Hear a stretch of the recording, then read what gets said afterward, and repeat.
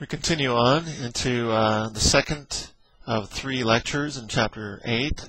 This one concerned with the other Jovian moons, starting with Saturn and going on to Uranus and Neptune. Focusing on Saturn, the latest update is that Saturn itself has as many as 62 moons. Most of the moons discovered in the recent years, and this is almost double the number that was just a few years ago. Most of the moons are small, Titan being Saturn's only large Jovian moon.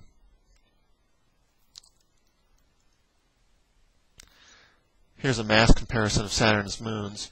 All the orange here is the mass of Titan, and we have this little blue here, which is Rhea, and this blue over here, which is Iapetus. So after a few of the medium-sized moons, the purple being Dione and the green being Tethys, as we look at those medium-sized moons, there's not much left, just that little sliver right there for all other moons. So you have Titan being the large moon, most of the mass of the Saturnian system, and then you have some medium-sized moons, and then all the other moons are just little rocks.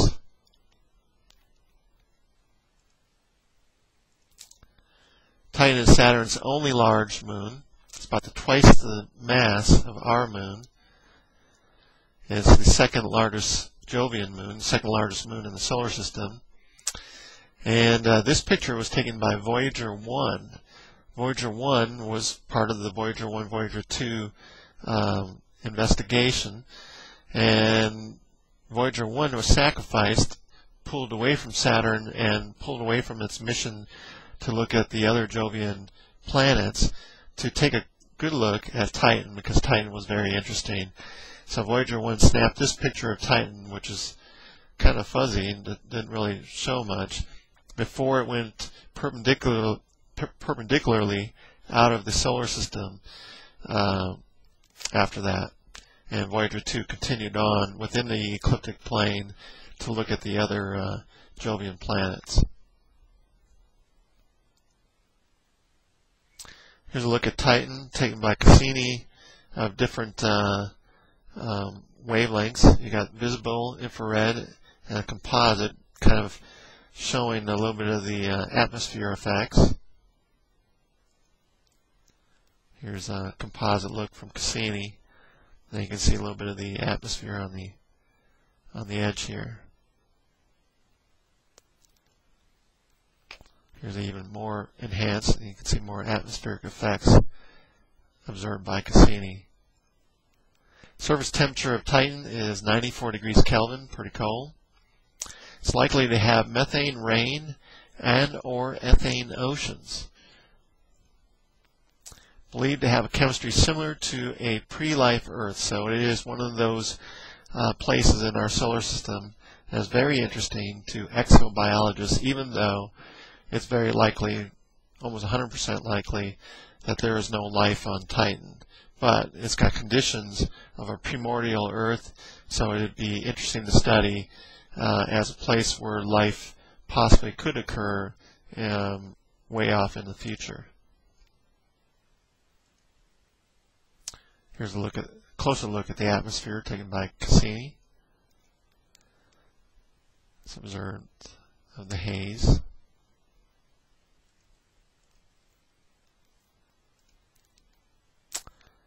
Atmospheric pressure on Titan is 60% greater than that on Earth, so it's 1.6 atmospheres of pressure, comprised of 90% nitrogen, 10% argon. Our atmosphere is 80% nitrogen, and argon being the third most common gas in our atmosphere. So at one time we probably were 90% nitrogen and argon after that.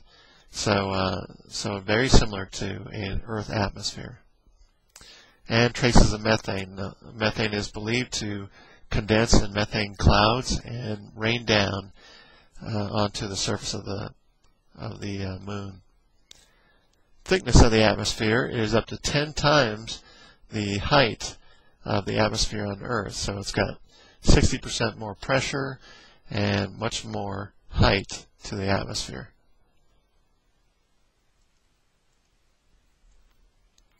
So now look at the atmosphere. Gravity on Titan is only 1/7 that of the Earth. So it's got this greater atmospheric pressure, much less gravity.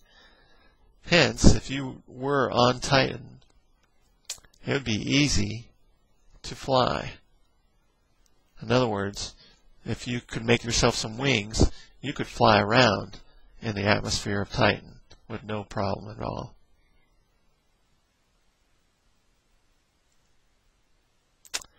Here's a picture taken by the Huygens probe as it descended onto Titan, so you can see that there does appear to be lakes of something, most likely methane, and there's a shoreline to those bodies of liquid.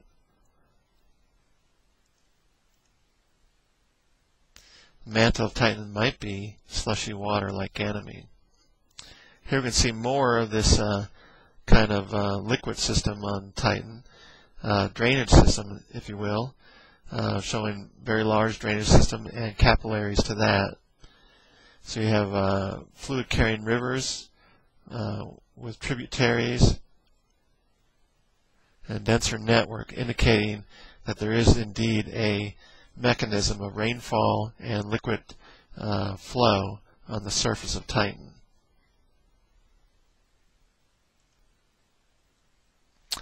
And evidence of a volcano on Titan. What type of volcano, we don't know. Here's an infrared picture showing possible internal heat source on Titan, the cause of which would be unknown. Could be gravitational flexing, similar to what's occurring on Io. Hard to say.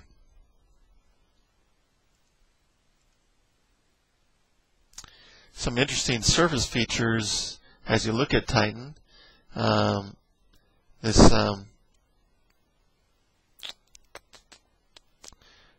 surface, if you were to expand it out and look at these features, it already has some dark areas, which might be attributed with a little bit of imagination to some figures. If you spread this out like a Mercator projection, here are some provisional names. You have the line down H over here. You have the ball. You have the dog. And chasing the dog, you have the dragon's head. So these are just names given to these dark areas on the surface of Titan. And you have Xanadu, which is the bright area down here.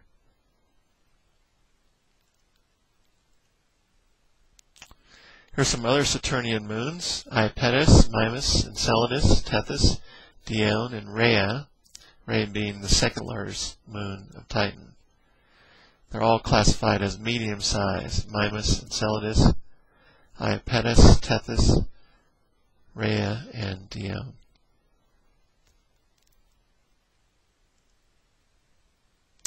Here's Dione and Tethys. In comparison to Saturn, much smaller than the host planet. Radii between 200 kilometers and 800 kilometers. Composed of rock and ice. This is about 120 miles to 500 miles in diameter. Composed of rock and ice. Heavily cratered. All these moons heavily cratered.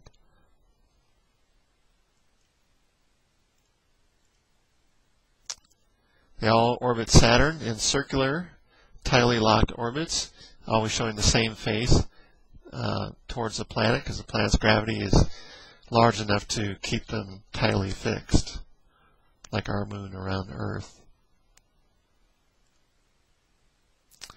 Here's a great picture showing Titan and the shadow of Titan, but you can see some of the other moons near the equatorial plane of Saturn. And in fact, if we were to extend these moons going around Saturn and look at them in particular, starting from the ring system, focus in here at the F ring where Prometheus and Pandora exist, and Janus and Epimetheus over here in this outer ring system. Here's a picture of Prometheus within the ring system. Near the F ring, you can see some of its effects on the ring, gravitational effects creating a wave-like nature within the particles of the ring.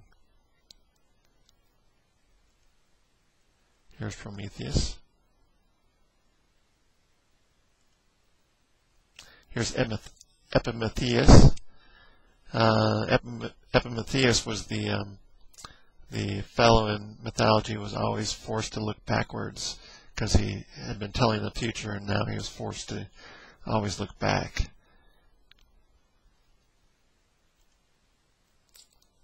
Here's Pan, and here's a little animation of Pan moving through the Saturnian ring system. Kind of a neat little animation here.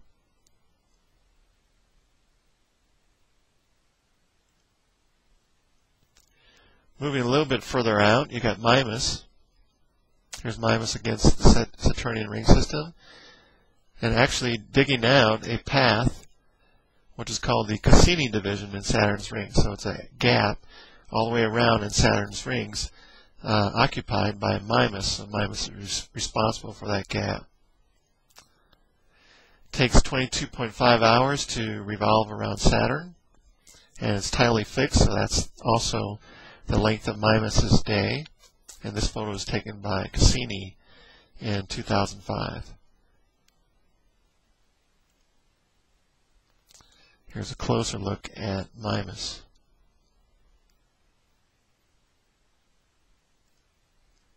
Another close look at Mimas, color enhanced over here. And you can see that there's a very large crater at Mimas. In fact, a crater so large that the impact might have been close to destroying the moon. So almost split the moon in half. The crater is named after Herschel, the discoverer of Uranus. So if you do something great in astronomy, you too could have a crater named after you.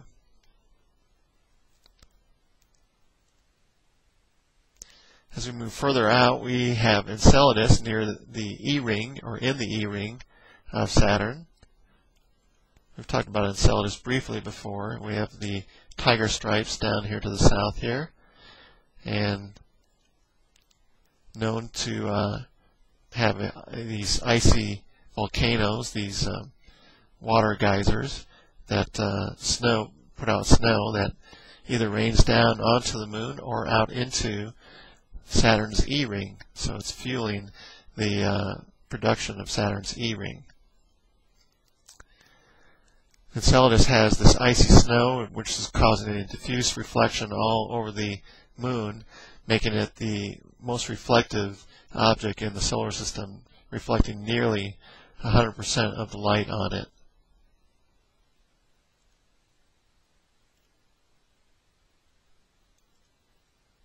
If we look closer to the surface of Enceladus, we can see some of the tectonics that we've seen on other icy moons, grooves, and in this case, some crater impacts as well. Some very interesting grooves here, similar to what we saw on Ganymede, but unknown the cause of any particular groove system. Could be gravitational flexing, don't know.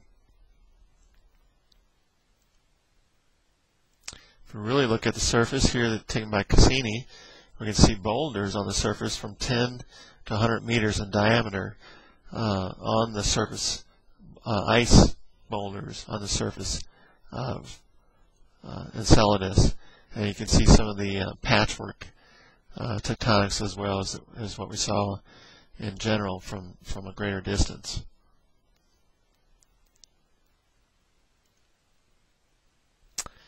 The tiger stripes, the Sulci on the surface of Enceladus. Here's infrared showing that indeed something is going on there at these tiger stripes. And in fact, these rifts across the surface have been called Sulcis. and named after Alexandria, Cairo, Damascus, and Baghdad, ancient key cities called sulcis.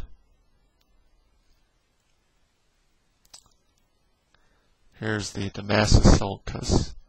And through these rifts is where the water geysers are spewing out their water and their snow. So a lot of tension going on there at this point on the surface of Enceladus. Here's a picture of those geysers emitting out into space. So evidently there's liquid water on Enceladus, making it, as we said before, one of the key places to look for the possibility of life. Anytime you find liquid water, internal heat source, you imagine that there is the possibility that life could be there. So a very interesting place to exobiologists. As I said before, it's a relatively small moon, just about the size of Alabama.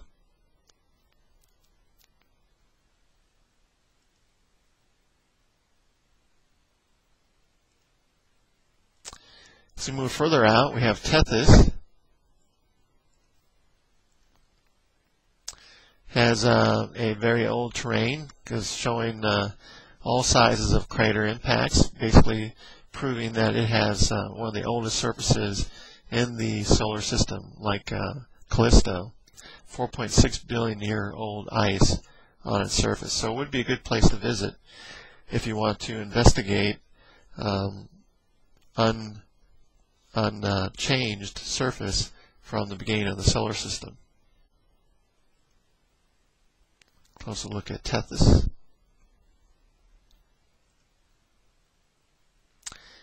And we have these crater system here. We got some groove terrain over here. It was very interesting what might be the cause of that.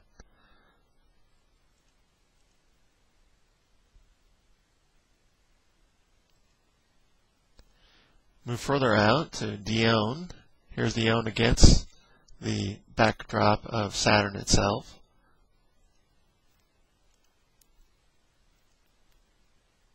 Closer look, a beautiful picture from recent Cassini picture.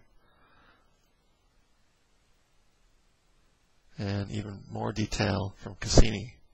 You can see a very battered surface. You got these grooves here, craters. You got some rays from impacts and material falling back down to the moon. A little bit more clear here. Impact over here and some ray material here. Very nice.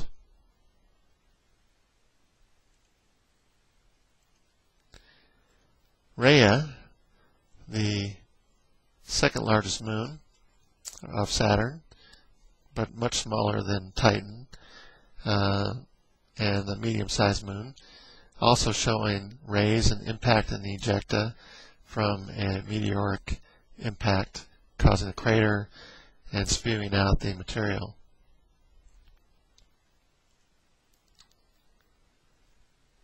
A little bit more of that effect here on this picture. Wispy terrain.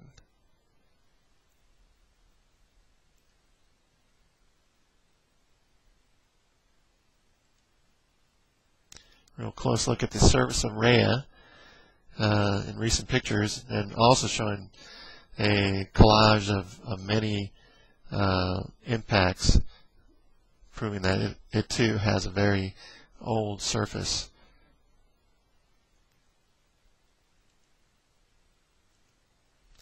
Moving further out from Saturn, we have other moons. Here's Hyperion. There's a little icy rock out there. Small moon with erratic rotation. Here's Iapetus, Saturn's third largest moon. Has a high-low orbit out of the ring plane with a leading dark side and a lighter trailing side. So even so, it's still tightly fixed to the planet. So as it goes around the planet, it always shows the same face towards Saturn, and that face is two-faced because its leading edge is darker than its trailing edge, likely because it's picking up material that is darker in the space around Saturn. Kind of reminds me of an episode of Star Trek where the two competing and fighting races were one side of their face was black, one side was white, and they were fighting, and Kirk was saying, "Well, why are you fighting? You both look the same." And they said, "Don't you see? He's black on his left side and white on his right side, and I'm black on my right side and white on my left side." And so that's why they were fighting. Kind of very interesting episode on race relations.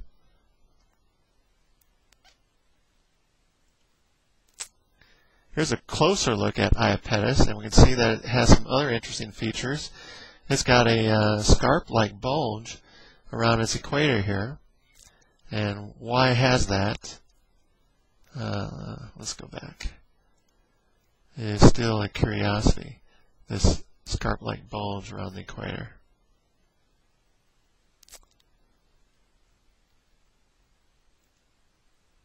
Closer look at Iapetus.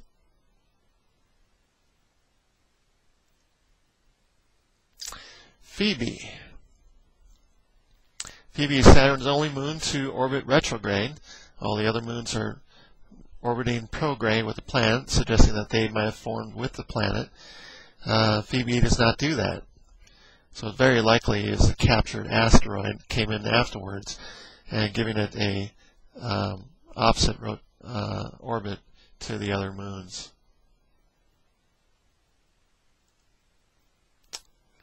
So here's an interesting closer look at Phoebe, showing impact and ejecta on these craters. Very nice picture.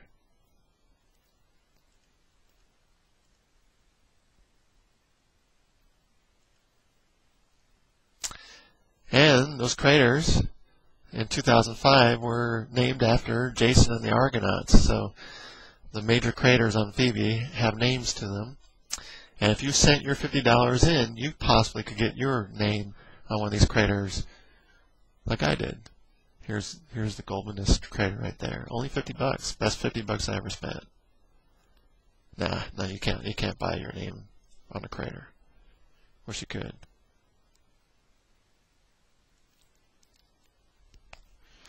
New moons are being discovered all the time, especially around Saturn. Like I said, the number of moons have doubled in the last couple of years. And here, this tiny little dot over here is S2007S4. It's so new that doesn't even have a name on it yet. But it's just that little dot seen in this time-lapse pictures going around Saturn. At some point, you have to decide what is a moon and what actually is just a little rock out there.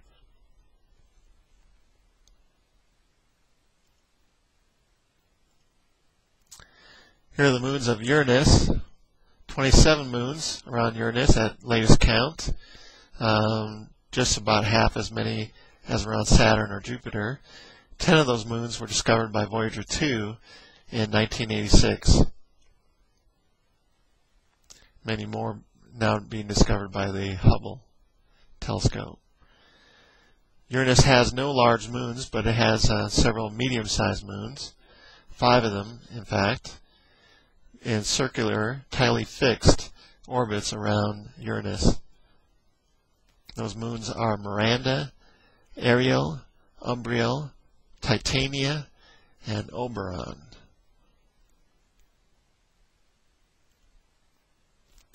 Here's a look at Titania, Uranus's largest moon. Very nice picture.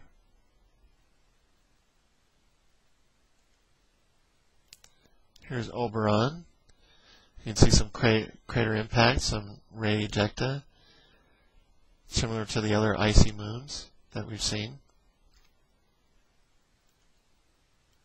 Here's Umbriel. Again, Hard to tell them apart. You got these icy crater-like impacts.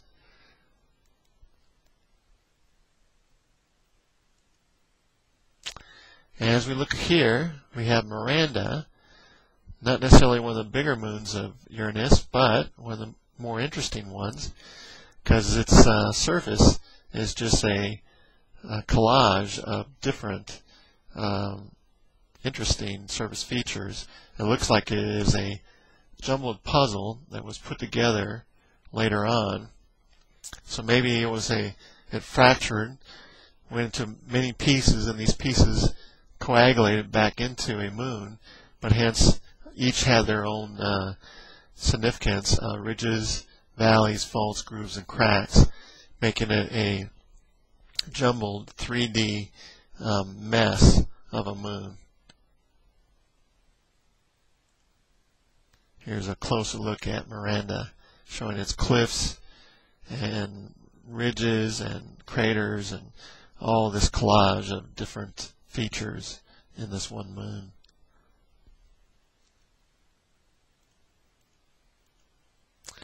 So it's been through a very violent, catastrophic past.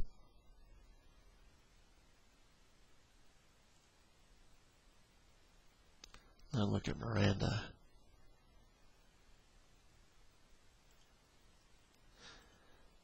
Neptune has 13 known moons, about half as many as Uranus. Again, the number changing almost daily. Largest one being Triton, as we've mentioned before. Here's Triton, largest moon of Neptune. The smallest of the 7 quote-unquote large moons in the solar system. Probably a captured object from the Kuiper Belt nearby. 1/3 of the mass of Earth's moon. Has a thin nitrogen atmosphere. And a surface temperature of 37 degrees Kelvin.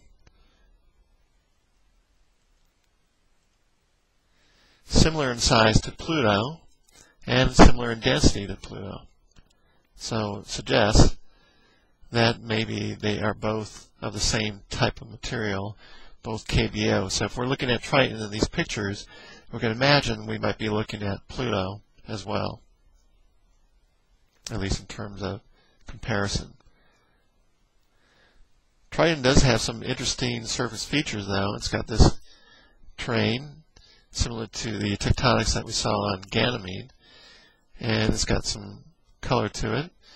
It's tilted to the equatorial plane of Neptune by 20 degrees and orbiting retrograde around Neptune. So it's the only large moon to orbit retrograde around its host planet, helping to suggest that with this angle and the retrograde motion that it was indeed a captured object by Neptune. Eventually it will spiral inward towards Neptune due to this retrograde orbit, making it eventually break up when it falls within the Roche limit and form a icy ring around Neptune. So maybe Neptune will be a very pretty planet with a ring system someday. We might have to wait a long time, a billion years, but who's counting the days? I can't wait.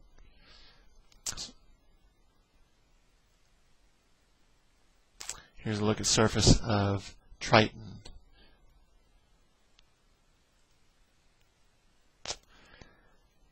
Relatively new surface due to the ice flows on Triton, and it's got geysers of liquid material. So frozen lakes of ice and geysers throwing out some form of liquid, most likely liquid nitrogen or ices of that sort, liquid nitrogen and maybe oxygen.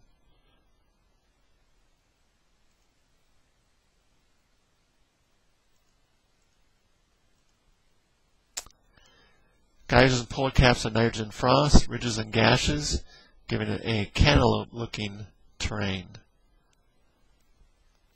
Probably not oxygen.